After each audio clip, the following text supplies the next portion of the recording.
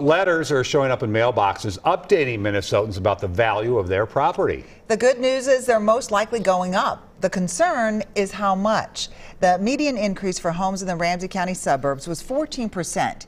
Some Twin Cities homeowners saw double that amount. But higher home value can mean higher property taxes. Jeff Wagner explains the steps that you can take if you think your valuation is too high.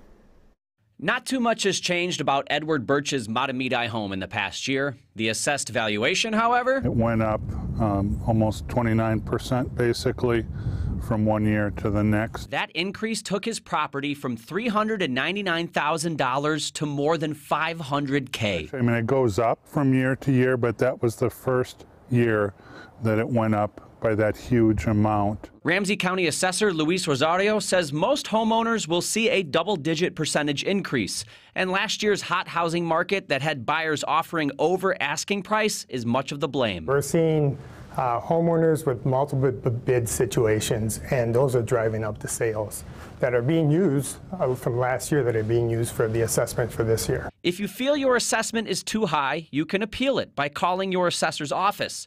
An appraiser will visit your home to inspect the outside and inside. Sometimes they do not want us to let us into their home because they've done some major remodeling or kitchen remodeling that we may not have in our information. But if you have major work that needs to be done and can prove it, that could lower the valuation. If you failed to get your assessment changed, there are ways you can still save money. You could be eligible for a property tax refund. Maybe it was in 2020, we had about $25 million that left on the table that from people not filing their property tax refund. Birch will hold off on calling his assessor, but that's only for this year. Where it's at right now is not so bad.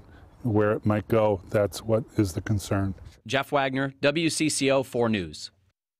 If you plan to call your assessor, you're advised to do it as soon as possible. The rough deadline for Ramsey County is mid-June.